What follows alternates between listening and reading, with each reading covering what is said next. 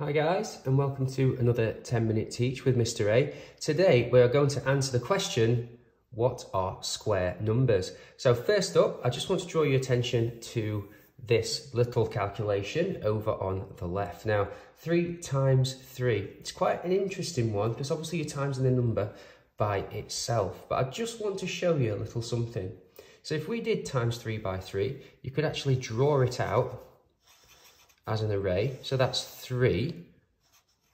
And we'll do times by 3 as well.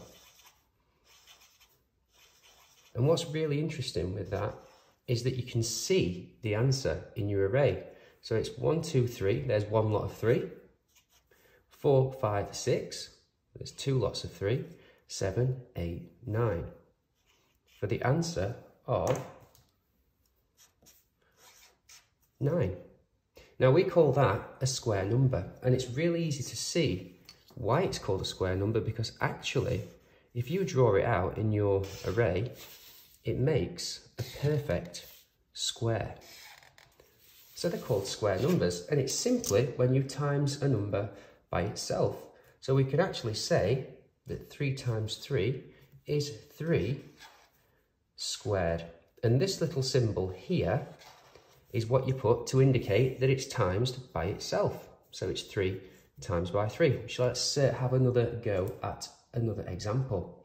So I'm going to choose 6 squared.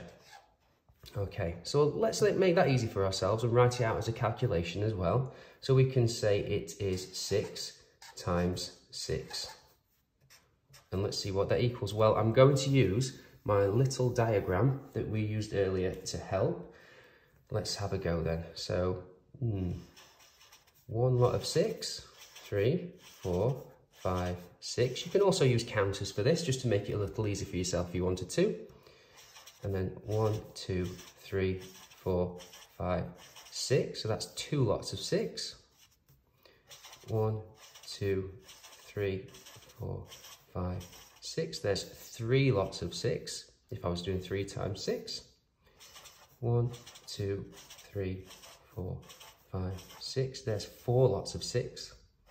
1, 2, 3, 4, 5, 6. There's 5 lots of 6. And here we go with our final one.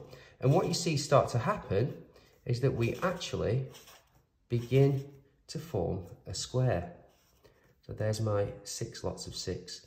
Okay, so let's draw in our square just to make it really, really clear. And you can draw out all your square numbers. And as you can imagine, as you get to 12 times 12 or 12 squared, it starts to become rather large when you draw it out as a diagram. So let's have a look. There you are. So there is our 6 squared, and 6 sixes are 36. So let's draw in our answer there. 36. There we are. So 6, 12, 18, 24, 30, 36. If you use the skip counting song, I'll put a link in the description below, it makes it really easy to see. 6 sixes are 36. Let's have a go at one more, shall we? And I'm going to have a go at 8 squared. So here we are. So let's do 8 squared, which equals 8 times 8, which equals, so let's have a little go at drawing this one out. Right then, so here we are. So let's go. 1, 2, 5, 6, 7, 8. That's 2 8s. There's 3 8s. 4 8s, 5 8s, 6 8s, 7 8s, and finally we have our 8 8s. So as you can see, just by going up 2 more numbers multiplied by itself, the squares begin to get absolutely huge. So, and it just continues as you go through your times tables. And the main thing to remember is that that square number is called a square number because if you draw it out as an array, it actually makes a square. Okay, so let's use our times table song then. So 8, 16, 24, 32 and 40, 48, 56, 64. So it is 64. And I like to remember this one. I ate and I ate till I was sick on the floor, 64.